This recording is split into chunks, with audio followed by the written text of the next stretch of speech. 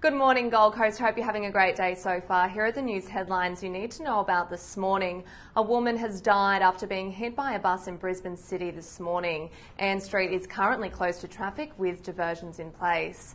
4 Queensland mayors and 1 councillor have been automatically suspended after new reforms were passed in state parliament last week. Barack and Michelle Obama are set to star both in front and behind the camera after signing a multi-year deal with streaming service Netflix.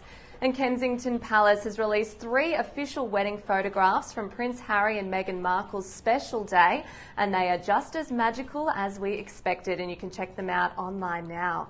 To the weather, we are in for a gorgeous sunny day here on the Gold Coast with a top of 24 degrees. For more information, head to mygc.com.au, and of course don't forget to tune in to 1029 Hot Tomato. Have a great day.